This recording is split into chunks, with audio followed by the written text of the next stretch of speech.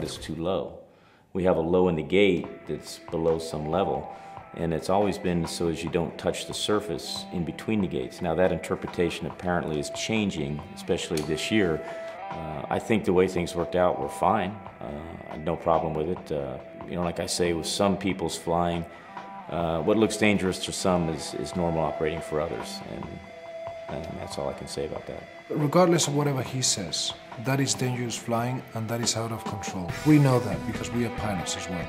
So I think that those kind of attitudes should be immediately cut by the stewards or the race organizers, immediately cut and disqualify him straight away.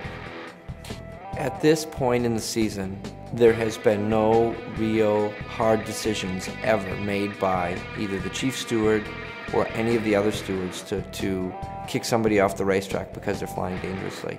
And I think if they did it to Mike in a race for the first time, would have been a bad call. It was getting a little bit low, but really the best way to steward the low flying is through the pylons. In that particular situation, it was line ball. The aircraft was under control. It didn't have a significant rate of descent, and so yeah, I think fair enough that he got away with it.